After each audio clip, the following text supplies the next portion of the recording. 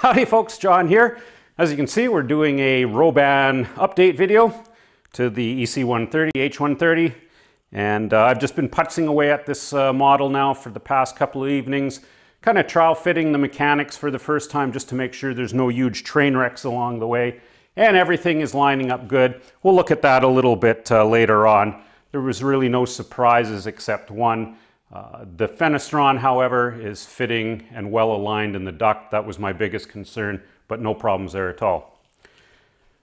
This video is primarily going to be about electronics pairings. I've been getting quite a few questions on that, so thought I'd show you what electronics I'm going to be putting into this thing, and then at the end of the video we'll crack open the Fenestron to see how it works. Let's get over to the workbench. Oh, I just love getting electronics for a fresh Heli build.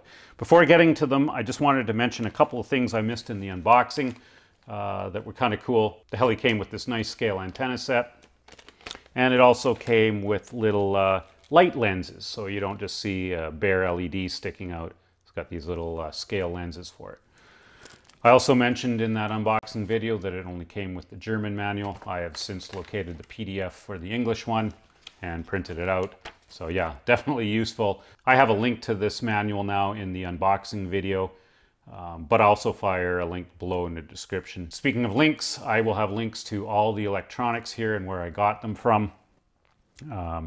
My main reason for getting these specific ones is familiarity and value. I think this represents some of the best bang for the buck, but in no way is this an exhaustive list. This is just what I like, but it should give you some ideas. May as well start with the power system.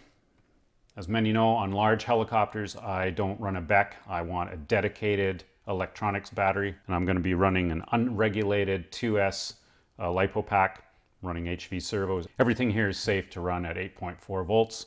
That's my RX power for my main flight batteries. No surprise here.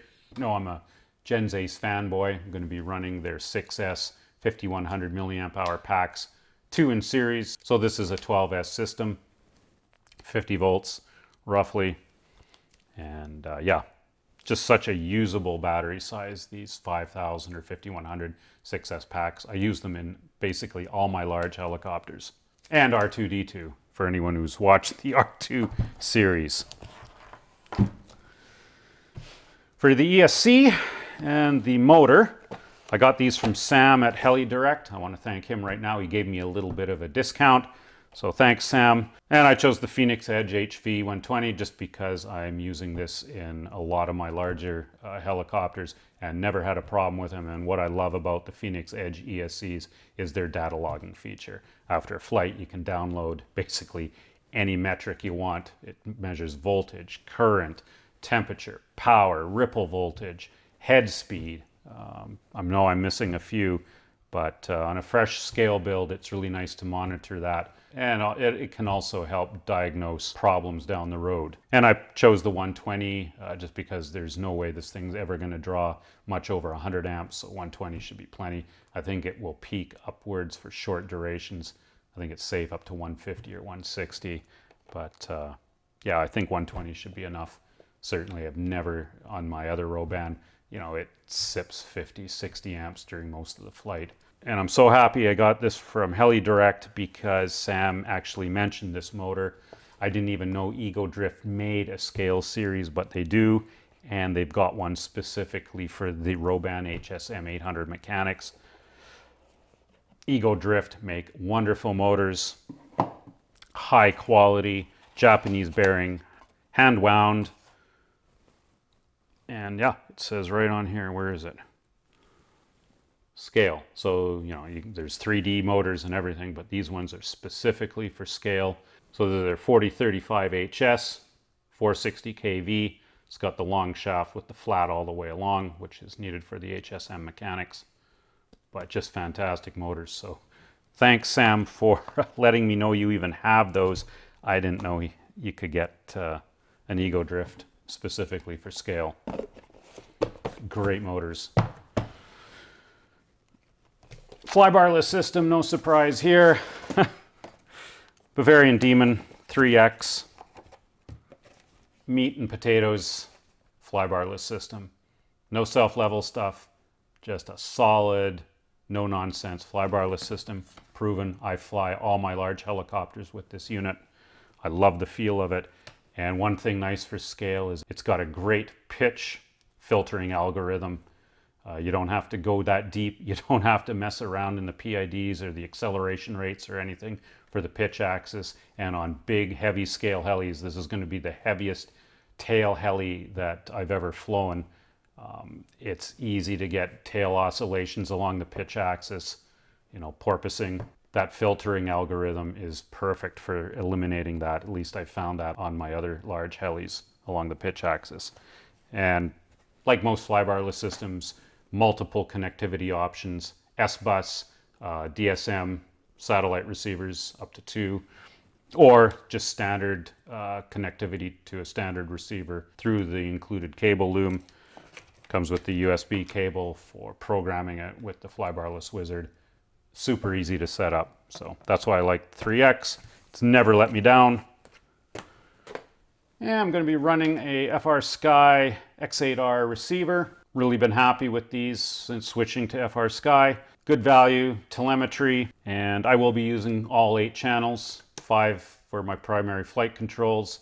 There'll be a gain channel, light channel for the lights, and also eventually a channel for a moving pilot's head. So I will be using all 8. And last up are the servos. And I got these from Dale at Buddy RC. Anyone who's been on my website and read my RC servo page, I'm a pretty big fan of KST servos. I think they currently represent the best servo value on the market right now. And Buddy RC has one of the best selections I've found. Now for the 3 cyclic servos, I'm going to be running their BLS 815. This is the version 2. I've only had the original one, so this is going to be a new servo for me. I've never tried the version 2 before, but hopefully it's just as good, if not better. And I recommend this for any 600, 700, or 800 size heli. Just looking at the specs here. 7.4 volts, let's look at that. 17 kilograms per centimeter and 0.08 seconds per 60. Well within the range that Roban recommends for their cyclic. In fact, it's almost double the torque, so no problem there. And they're just great value. Servos are around $60. And for a brushless high voltage digital, that's amazing value. And they're just really nice looking servos. High quality standard servo, fully sealed. Screws are sealed, the output shaft is sealed. If you've ever taken one apart to look at the circuit board, just fantastic soldering quality. Nice little servos for the price. As you can see, you're not paying for any fancy packaging, just a little flimsy cardboard box, the servo, and of course servo horns, mounting grommets. And like I said, that's for the cyclic. For the tail, we're using something completely different that I've never used before. This is the X20 3612 and high torque servo. Now with a big scale heli, you don't need super fast tail servos, nothing like sub 0.05 seconds per 60. This one is rated at 0.12 seconds per 60. You could certainly use a standard cyclic servo on most large scale helicopters. However, with the Fenestron, we need high torque as well. The manual recommends at least 15 kilograms per centimeter. I'm doubling that, overkill, but the servo is under a lot of strain, holding those 9 blades pitched over for anti-torque. So yeah, hopefully this is going to be fine. Again, brushless full metal gear set. Looks identical to the 815 V2. I think to show the mechanic fitment adequately, we'll have to do this freehand, so I apologize ahead of time for any shakies. As I had mentioned in the first video, the mechanics on these Robans are really easy to fit. They've already got everything pretty much set up. You just slide them back on the plate. It's just a plywood plate in there, or bottom shelf, whatever you want to call that. And everything lined up really well. The mechanics on the frames, they've got these little aluminum angle brackets. There's 4 of them, 1 on each corner. The back ones just slide under plates. I don't know if you can see that back there. Pretty dark. Can we zoom in? It's not focusing. Anyway, they just slide under plates, so there's nothing to mount at the back. You just slide the mechanics back, and on the front they just mount with 2 M3 hex bolts. The holes in these are elongated so you can position the mechanics left and right, so you can get really nice alignment for your swash plate and your mast, centered in the hole, even spacing for your swash ears on the little cutouts. The only thing I did have to do is get my rotary tool. You wouldn't have to do this, but I just found it a little bit easier. When you're sliding it in and out, the bell cranks hang up on the side here. So I just ground the fiberglass down a little bit with these little openings here so the bell cranks could pass by. You can see I've just got my level on there, making sure everything is sitting nice and level. So no problem at all fitting the mechanics.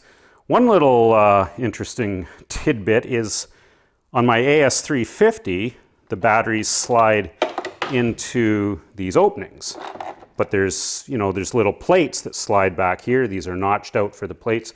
Nothing on this one, and in fact they don't even slide back as far as I want because the bulkhead back there, the hole is too small.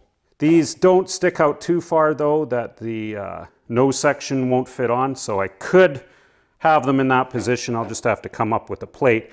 But of course, this thing's such a wide mother, you could fit the batteries up here as well. So I'm gonna have to figure out what I'm gonna do. I would kind of like to have them lower though, to lower the center of mass.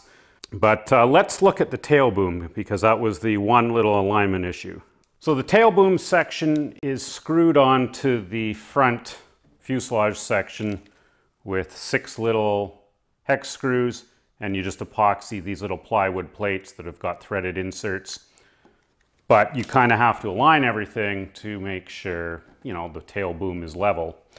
Now, if you just let this sit naturally, allow the profiles to match, kind of have the paint line match, there's a pretty big problem.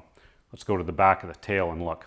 So as you can see, with the tail boom just naturally sitting and the paint lines lined up, we've got a significant left lean or left cant to the tail section, so that's no good. Of course you can, there is wiggle room in here to twist it, so we can twist it so it is level, about there I would suspect, but then of course the paint lines don't line up. Not major, but it's a bummer. And also the profiles between the two don't quite match. This is bulged a little bit, and same on the other side. It's meant to be sitting like that, and when we twist it, we get a little bit of a bulge here.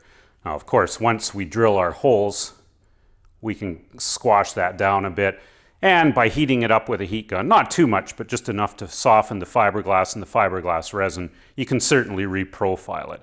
So I'm not overly concerned, but yeah, I had to point it out, right? Because it's not ideal. As I was saying, the nice surprise is how well the Fenestron fits in the duct here. There was really no fitment issues at all. The way this works is pretty cool. There's a clamp that clamps on the inside of the boom with a profiled plate that matches the profile of the duct. And then there's another plate on the outside here that screws to that one. So these two plates are sandwiching the fiberglass boom duct to the boom, so there's no movement at all. The holes are already pre-drilled, and like I said, the alignment is pretty much perfect. There's really no adjustment top and bottom. Side to side, you can move the tail drive block in and out. It's a clamp block. There's a little screw locating hole as well. And I had to move it back a little bit this way. Otherwise, the blade was too close to the front edge of the duct. But I've got it perfectly centered now. And I'm just going to drill a new hole on this side for that locating screw. What's neat, these blades, they're actually curved as well. So the curvature of the blade actually matches the curvature of the duct. So that was my biggest worry, was how well this was going to fit, if it was going to move around. Not at all. Really solid. But let's get this off and take a look inside of this thing. In like sin. Wow.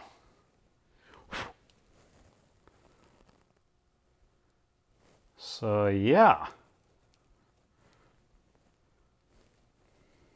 Let's have a look here. I'm just going to put this down and zoom in, hopefully, so it doesn't go out of frame. You little bugger. So each blade grip, they're stainless steel, and they've just got this little offset arm and then a pin. And then the pin is sandwiched in between this sliding plate. The plate slides on 3 little brass sleeves. Nothing appears to be lubricated. I'm probably going to use a 70 or 90 weight gear oil in here. It's fairly sticky, high pressure. Strictly speaking, I don't know if you'd need to lubricate it, but to me you would. I don't want anything heavy. A nice gear oil I think will work well. Each blade grip goes through a flanged bearing, and then there's, I'm guessing, Delrin. If I was to spec out material for this, it would be Delrin, and each blade grip's got a little sprung C-clip around it holding it in. But very cool.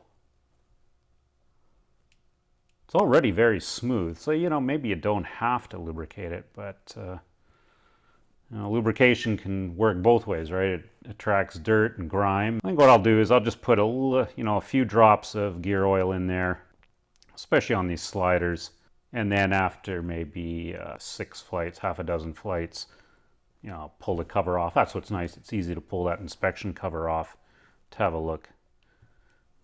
As far as play, there is just the slightest little bit of play. But that's the kind of stuff you want to look at when things are new, and then you can gauge over time how stuff is wearing, if it's wearing. Probably going to lube up this pitch slider push rod too. Where is he? Right there. But that is a Roban Fenestron tail unit. So if you get the 130 or the 135 or the 145, that's it. Lots of parts in here. Actually, have they Loctited everything? The plate was, all the screws for the plate were on with Loctite. Yeah, you can feel there's Loctite in there. Oh, tiny little Allen set screws holding those bushings in, or the bearing. And I think I said in the first video that the tail blades were semi-symmetrical, which is nice on a tail rotor blade, but I don't know if these are or not. Just looking at the profile, does that look semi-symmetrical to you? Kinda does. Yeah, maybe not. Just optical illusion in the lens, I think. So that's the electronics pairing and the Fenestron, what it looks like inside, how it works. Neat system. Thanks for watching, folks, and until next time, happy flights.